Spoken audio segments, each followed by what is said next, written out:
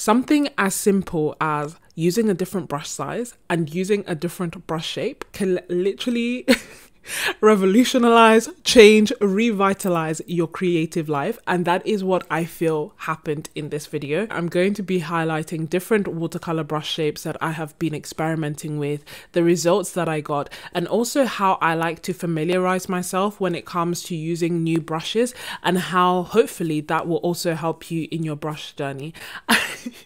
I'm not gonna lie, there were some bits that were a little bit, tricky, but we got there, we persevered. I love the results. A super special thank you to Paint in Hiding, who is a fellow YouTuber and actually sent me these brushes, just asked me to pick some and was kind enough to send them to me. They are lovely brushes from Rosemary Co, and I have a full unboxing video that I will link for you where I highlight all the brushes that I got. My go-to brushes tend to be the Princeton Aqua Elite round brushes in size 8 and 12, but I wanted to get outside my comfort zone and see what would happen. So for this video and for this request, I actually picked completely different brushes. The shapes that we'll be looking at in this video are the Cat's Tongue in size 10, series 316, the 1/4 inch sword brush series 309, and last but not least, the 3/8 inch Dagger brush, which is a series 311. So I essentially did the same painting or similar style painting using the 3 different brushes, and I'm curious to know if you have a favorite looking at them. Is there one that you think worked really nicely? Can you tell which brush I used for which painting? The one that by far I am currently the most perplexed and interested by is the sword brush. Confused, intrigued, in love. It's a mixture of different feelings. Almost like a super long, stretched out, thin dagger brush is the 1/4 inch Rosemary Co series 309 sword brush. And the way that I tend to like getting familiar with my paint brushes is to almost do swatches the same way that you would with paints. The aim being to try and do thin strokes, thick strokes, different shapes, and just really explore what they can do. And you can see light strokes, no problem. Then when it starts to get interesting, big wash, no problem. Then this, when we start to do this, I get lost. Also down, but light, heavy, light. Getting a scrap piece of paper and doing thin lines, thick lines, applying different amounts of pressure, different amounts of water can be a really great and carefree way to learn about the brush that you have. And these are just some of the shapes that I was able to get. I thought it would be easy. I thought it would be nice, straightforward, super easy, and that my art would look the same. But to me, especially looking at it, my art looks completely different. You may look at it and disagree, but let me know what you think. I still maintain, as fun and as relaxing, as carefree as doing swatches may be, the best way to really learn about your materials is to actually do a painting with them. So that's what we're going to do. So after you've done those kind of swatches and really learnt the different shapes that you can get with your brushes, try and do a painting, or even better, do several paintings. So for this background, I'm just using the 3/4 inch Rosemary Co oval wash brush series 312 because it's massive and I can just get those colors down really quickly. So it's voice over me because although I recorded this real time, there was just a lot of broken sentences and silence as I was trying to figure out exactly what I was doing. But just to give you some tips and some observations that I was having from when I was actually painting, the first thing is that the sword brush is like very soft and holds a really good amount of water, which is quite nice. But because it's so soft and because of the shape, it didn't really work quite nicely when I was trying to take paint out of half pans, for example. Like I wasn't able to load the full brush with paint.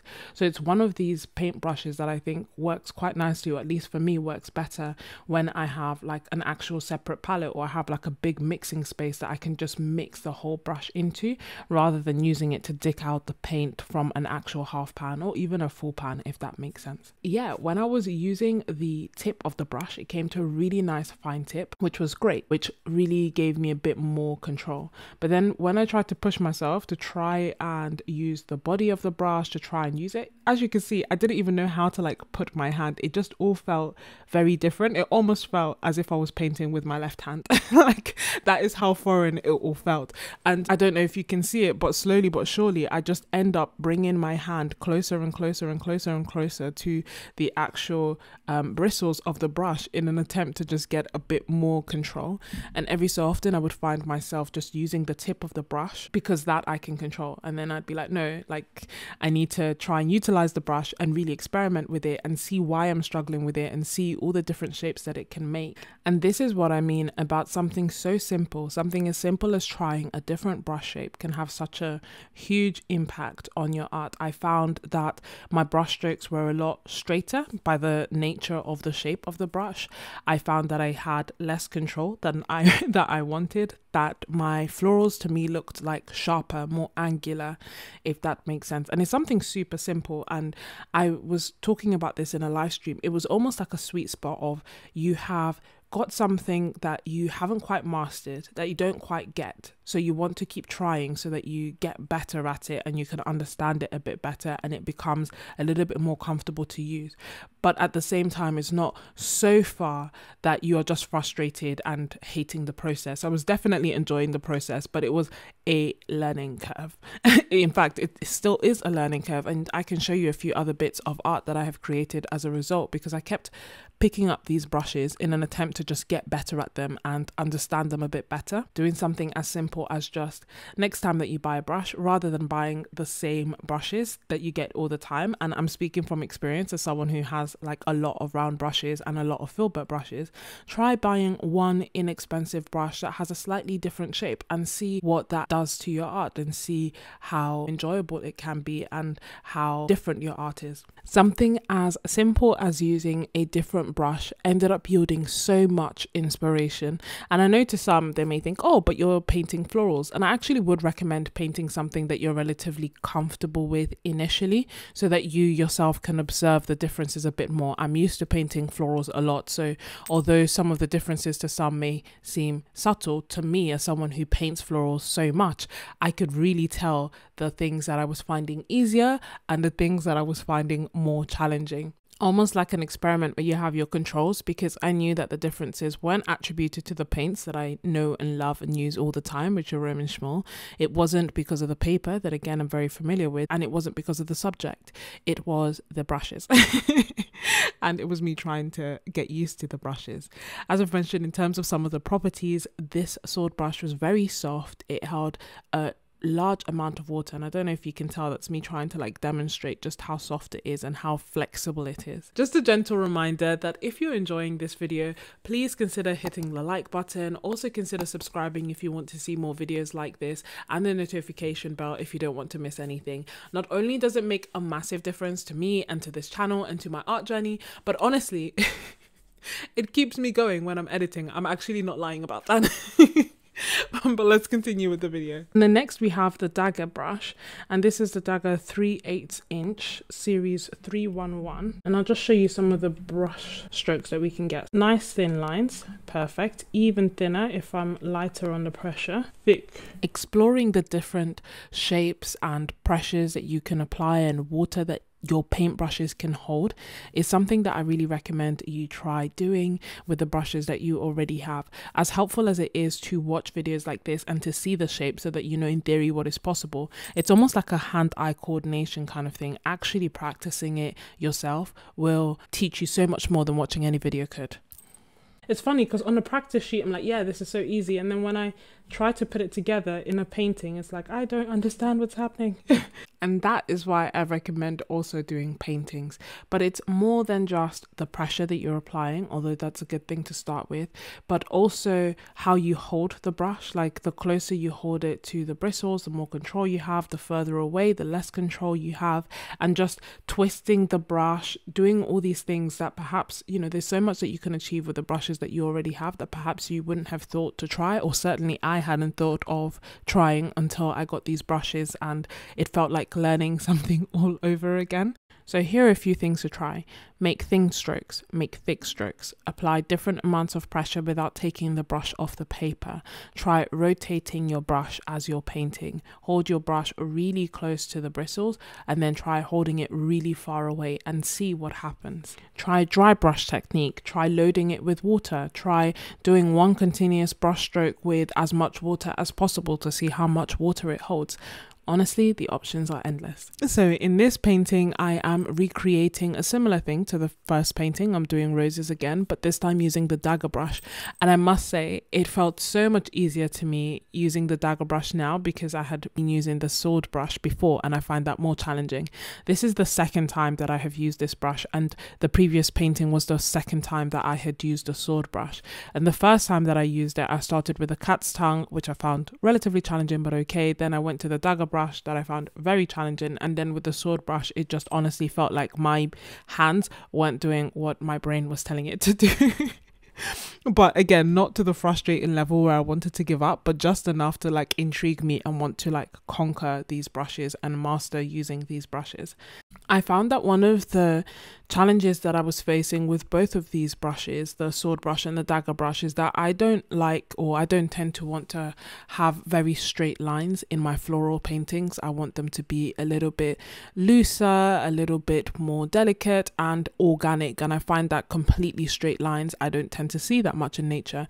Whereas because these bristles have a straight line, I kept accidentally creating straight lines, and I kind of felt like my artwork in itself was a bit more angular. Like, it's not necessarily stiffer, but just had more straight lines, or things looked a little bit straighter and less curvy than I would normally have done. I was initially trying to fight this as much as I could, and then it kind of inspired this need to experiment, because I was like, okay, these paintings look different to me, perhaps not drastically different to others, but they look quite different to me. The straight lines making it feel kind of edgy, and thus I started experimenting even more. I was just like, okay, well, I'm trying new brushes, I might as well just go for it and just see how I can change my florals and what different things I can do. And honestly, this led to days of fun, of painting, of trying different materials, of having mixed media. This is how I then started adding gold again to my paintings, doing dry brush techniques where I was stroking across it, and also doing things like having black run across my paintings because it felt edgier. So I was like, what's edgier than black? Nothing else.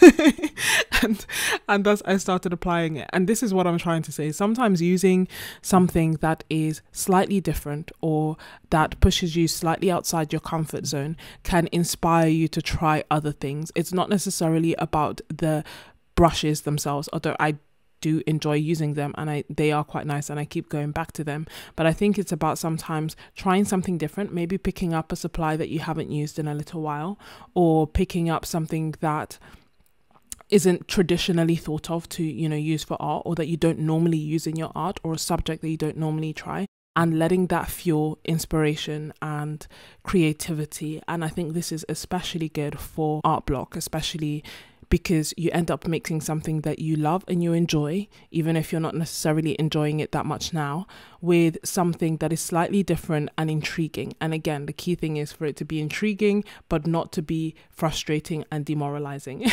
If you start feeling like that, then pick something else. That's how I felt. And honestly, I felt so inspired, and I'm still running with it. Like, you'll probably have noticed that I'm having like more live streams and I'm doing more paintings. And I think a big part of that was just tapping into that need to be curious and to experiment and to throw caution to the wind and play around. So yeah, this painting I found easier to create with using the Dagger brush. I kind of felt like it wasn't as angular and as straight as the sword brush, but I was still able to see some differences from what I would normally do. And I kept trying to get myself to stop cheating by just using the tip and actually using the shape of the brush to create shapes that I wouldn't have done so otherwise. Next, we have the cat's tongue. So this is a size 10 cat's tongue, series 316 by Rosemary Co. But not only that, Paint and Hiding also let me pick a travel brush. So I actually got a cat's tongue travel brush because, again, I wanted to have a different arsenal of shapes in my travel brush set so that I'm able to carry them safely with me. And I was just super intrigued by the cat's tongue. And in hindsight, if I can find a Dagger brush and a sword brush as a travel brush as well, I'll be like so happy. Like so happy. But these are some of the shapes that I was able to create with the cat's tongue. And one of the things that I found really interesting is just, even though the brush itself is big, it comes to such a nice thin point that I could get such nice, thin, crisp, straight lines. And one of the things that I value in brushes is versatility. Like, I tend to try using one brush to do the entire painting, and thus I really value having a paintbrush that can give me a wide range of different shapes, and this one really could. And I'm going to demonstrate that in the painting coming soon. And this is just me showing you some of the other swatches that I did with the other brushes that I received very kindly from Paint in Hiding. So I'll link the video for you if you want to see the full ensemble of paintbrushes that I now have in my paint arsenal and the different shapes that they are able to create. I found the cat's tongue a lot more comfortable to use, I suspect in part because it's almost like a slimmed down round brush. So the edges were a bit more curved, which gave me shapes that I was a bit more familiar with, but at the same time the actual shape of it meant that I could use it to create leaves that were slightly different shapes to what I would normally use. Again, I was naturally finding myself getting so close I was almost touching the bristles, and then when I would notice that I was doing that, I would try to be a bit more mindful and just loosen my grip and kind of move my hand up the barrel, trying not to hold it all the way down. So we've already touched on the benefits of just playing around on a scrap piece of paper to see all the different marks that you can make with brushes. We've touched on how holding the brushes differently, applying different amounts of pressure can also give you some really cool effects. And then another thing that I also started doing when I was using these brushes, which initially was a bit of an accident but then I really loved, was applying different colors to my brushes at the same time. So for example, if I was doing this flower, adding a little bit of that bright phthalo blue, but maybe also adding some ultramarine blue, which is a bit darker, or adding a slightly lighter blue. So as I'm playing around with rotating my brush, with applying different amounts of pressure, with using different edges on the brushes, I am also getting a whole bunch of different colors on there. So this honestly made it so fun, especially when it came to the leaves. They just ended up being a bit more dynamic, and it was also more organic. So quite a lot of the time, sometimes I will go back and add extra colors to my leaves while the leaves are still wet, but in adding multiple colors or 2 or 3 colors to the brush and then letting it happen on its own, again, it kind of made me a little bit more carefree when I was painting, a little bit more relaxed, and also I really enjoyed the effects.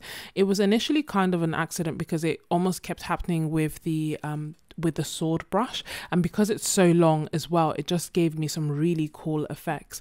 And then it's something that I just kept doing with all the brushes. So by all means, you can use them with any shape, you know, round or dagger or whatever, but again, it's something really fun to try. And all of this is to say that there is something so freeing and so exciting about trying something that makes you excited to experiment because it's new, and you almost feel like you can't fail and you can't get it wrong because you're just learning and you're just exploring and you're just messing around, the same way that children do when they get exposed to something new. They just go in there and they try it, and that's how they learn. And honestly, I had such a good time doing this, and it led to even more art and experimenting with some really cool techniques. And I really hope that this video has shown you how to get acquainted with brushes, different brush shapes that you could consider experimenting with that you haven't before, and also just how experimenting with something different can revitalize your art. This was done with the sword, this was done with the dagger, and this was done with the cat's tongue. If you are still watching, then you are most definitely a real MVP, and I really, really, really appreciate you. Let me know that you are still watching by telling me 2 things. First thing, tell me which out of these brushes that are featured in this video is your favorite. And second thing, if you have a favorite brush shape already, then let me know, because I am super curious to know what you have been using in your art, and also let me know what you use it for, because I'm kind of curious if certain people lean to certain brush shapes depending on what it is that you tend to create. If you enjoyed this video, then you will definitely enjoy this one that I'm linking for you, that will not only highlight my favorite art supplies, but also the art that I created with it. If you're a brush lover and you want to see all the brushes that I got from Rosemary Co and why, then be sure to check out this video as well. Thank you so much for watching, and I will see you next week. Bye.